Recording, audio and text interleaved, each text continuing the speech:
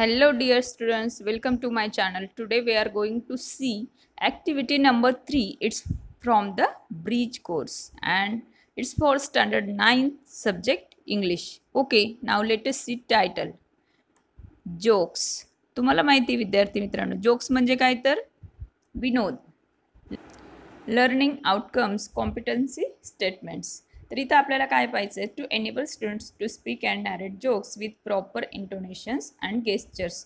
अगदी आवाजातील व्यवस्थित चढ उतारांबरोबरच हावभावांसहित जोक्स नॅरेट करता यायला हवेत, सांगता यायला हवेत, बोलता यायला हवेत. टू स्पीक मीन्स बोलणे. तर ह्या सगळ्या गोष्टींमध्ये मुलांना पारंगत करण्यासाठी ही ॲक्टिव्हिटी आहे. To enable students to express boldly and confidently. Boldly म्हणजे अगदी धिटाईने आणि कॉन्फिडंटली म्हणजे आत्मविश्वासाने त्यांना एक्सप्रेस होता यायला पाहिजे. म्हणजेच काय तर त्यांना जोक्स सांगता यायला हवेत म्हणून सुद्धा. To enable students to acquire leadership qualities. आता पहा, एक मस्त छान ग्रुप आहे, त्याच्यामधला एखादा जोक सांगतोय तर सगळे अगदी कान लावून ऐकत असतात. म्हणजे एक प्रकारे काय होतं तर एक लिडरशिप क्वालिटीसुद्धा याच्यामधून डेव्हलप होत असते. म्हणून लिडरशिप क्वालिटीचा परिचय होण्यासाठी किंवा ते मिळवण्यासाठी आपल्याला ही ॲक्टिव्हिटी पाहिजे. Learning activity a joke. आता एक जोक दिलेला आहे, तो आपण रीड करूयात. A sales representative and administrative clerk and a manager where walking to lunch when they found and antique oil lamp. They rub it and Jini came out. The Jini sed, I will give each of you just one wish. तर काय झालं आहे या जोकमध्ये, काय सांगितलं आहे त्यांनी, एक सेल्स रिप्रेझेंटेटिव्ह होता, एक ॲडमिनिस्ट्रेटिव्ह क्लर्क होता आणि त्याचबरोबर एक मॅनेजर होता. तिघंजण लंचसाठी जात असताना त्यांना एक अँटिक ऑइल लॅम्प सापडतो. अँटिक म्हणजे अगदी जुना असा, प्राचीन असा लॅम्प सापडतो आणि त्यांनी त्याला रब केलं, घासलं आणि त्याच्यातून एक जिनी बाहेर आला आणि जिनी म्हणाला त्यांना की I will give each of you just one wish. तुम्हाला प्रत्येकाला मी तुमची एक जी इच्छा असेल ती पूर्ण करून देणार आहे. Me first, said the admin clerk. I want to be in the Bahamas, driving a speedboat without a care in the world. Fuff, she's gone. आता पहा, ॲडमिन क्लर्क म्हणजे ॲडमिनिस्ट्रेटिव्ह क्लर्क. जी क्लर्क होती ती सांगायला लागली की मी फर्स्ट म्हणजे माझी फर्स्ट इच्छा तुम्ही कंप्लीट करा, पूर्ण करा. आणि मला कुठे जायचं आहे तर बहामाजमध्ये. तिथं छान मस्तपैकी स्पीडबोटमध्ये बसून ड्रायव्हिंग करायचं आहे, अगदी जगाची काही केअर न करता. आणि तिने बोलता बरोबरच तिची विश कंप्लीट झाली. त्यानंतर मी next sed the cells representative. I want to be in हवाई, relaxing on the beach with my personal assistant away from the daily course of the office. फक, ही इज गॉन. तर काय झालं मग, नंतर मी next करत रिप्रेझेंटेटिव्ह सांगायला लागला की मला कुठे जायचं आहे, हवाईमध्ये. आणि तिथं अगदी रिलॅक्स होऊन त्या समुद्रकिनाऱ्यावर, त्या बीचवर मस्तपैकी माझ्या पर्सनल असिस्टंटसोबत मी तिथं जाणार आहे. आणि अगदी हे जे ऑफिसचा जो डेली कोर्स आहे, हा रोजचा गोंधळ आहे, गर्दी आहे, तर त्यापासून मला अगदी लांब जायचं आहे. आणि असं म्हणताच एकदम जिनीने त्याची विश कंप्लीट केली आणि तो गेला. आता पहा, okay you are a Jini sed to the manager. म्हणजे आता मॅनेजरला म्हणते की आता तुझं चान्स आहे. The manager sed, I want to those two back in the office after lunch. आता पहा, मॅनेजरची काय विश आहे, तो अगदी प्रामाणिक असेल म्हणून तो म्हणतोय, तर हे जे दोघं गेलेले आहेत ना आता बाहेर, एक बहामा, एक मस्तपैकी हवाईला, तर त्यांना आहे ना आफ्टर लंच ते मला ऑफिसमध्ये पाहिजेत. जेवणाच्या वेळेनंतर मला ते दोघंही ऑफिसमध्ये पाहिजेत, अशी त्याने विश व्यक्त केली. म्हणजे यांनी भरपूर विश केल्या, पण तिसऱ्याची विश ऐकून त्यांना रिटर्न यावंच लागलं. अशा पद्धतीने हा एक वेगळा जोक झाला आहे. आता पहा, सॉल्ट ॲक्टिव्हिटीमध्ये काय म्हटलं आहे त्यांनी. Salt activity demo. Facilitator will encourage students to play the role of the 4 characters with natural expression in the classroom. आता जो फॅसिलिटेटर आहे किंवा तुमचे जे शिक्षक आहेत ते काय करणार आहेत, प्रत्येक स्टुडंटला एक रोल देणार आहेत. कोणी ॲडमिनिस्ट्रेटिव्ह क्लर्क बनेल, कोणी सेल्स रिप्रेझेंटेटिव्ह बनेल, कोणी मॅनेजर आणि कोणी जिनी. अशा पद्धतीने 4 4 कॅरेक्टर्स दिले जातील आणि अशाच पद्धतीने नॅचरली हे डायलॉग्स बोलून तुम्हाला ते वर्गामध्ये सादर करायचं आहे.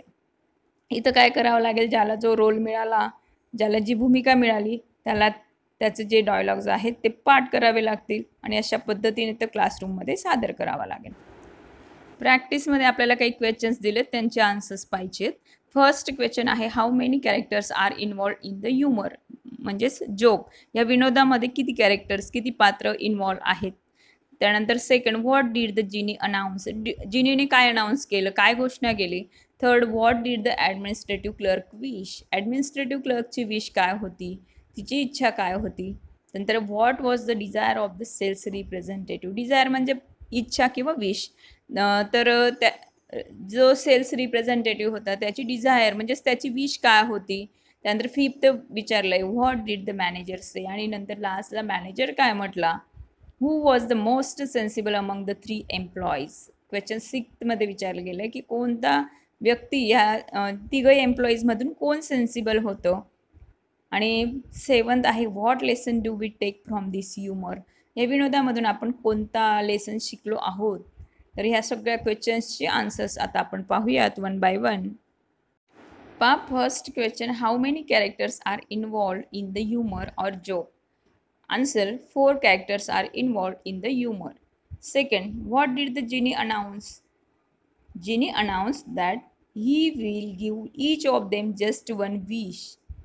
Third, what did the administrative clerk wish? The administrative clerk want to go in the Bahamas to drive a speedboat without a care in the world. Fourth, what was the desire of the sales representative?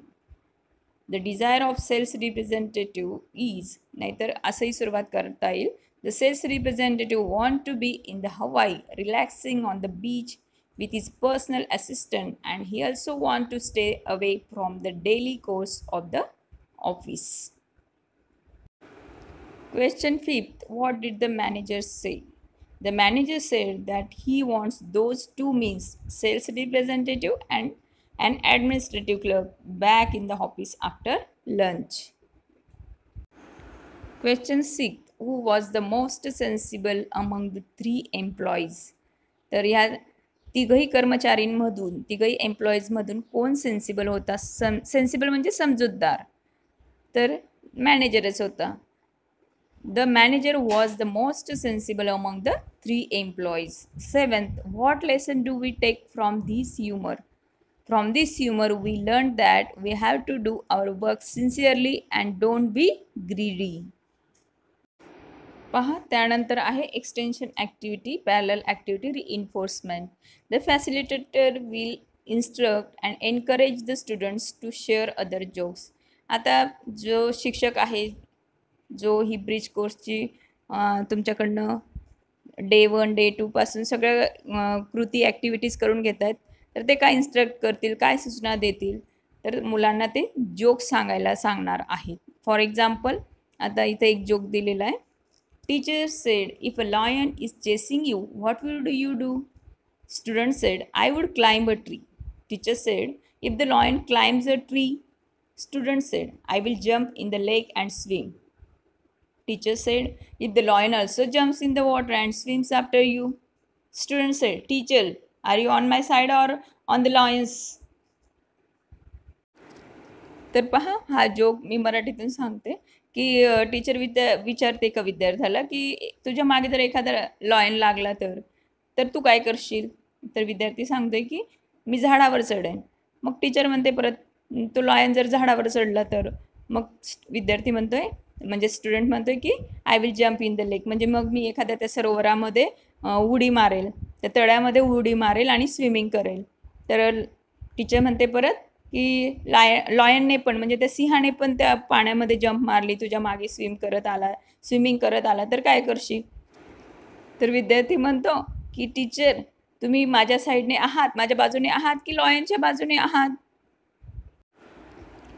तर इथं काय करायचं आहे, वर्गामध्ये जर टीचरने तुम्हाला joke सांगायला सांगितले, तसे छोटे छोटे जोक्स इंटरनेटवरनं शोधून तुम्हाला ते सांगायचे आहेत वर्गामध्ये. इथं लिहायचं असं काहीच नाही आहे ह्या ॲक्टिव्हिटीमध्ये.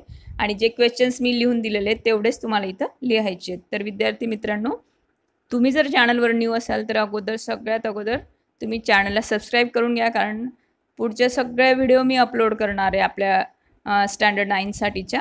आणि त्याचबरोबर तुम्हाला ही व्हिडिओ आवडलीच असेल तर नक्कीच लाईक करा. तुमच्या फ्रेंड्ससोबतसुद्धा ती शेअर करा जेणेकरून त्यांनाही माझ्या व्हिडिओचा फायदा होईल. आणि कमेंटसुद्धा करा. Okay, thank you.